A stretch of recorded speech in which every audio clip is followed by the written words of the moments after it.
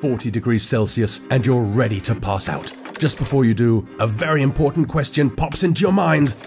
Do cows suffer from heat stress? Good question. Apparently they do. But what does that actually mean? I have 1 minute to tell you.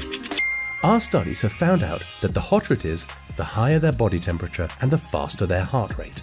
When their body temperature reaches 39 degrees, cows suffer from heat stress. But you know what's really interesting? We've also found out that cows suffering from heat stress release more sodium and cortisol into their milk.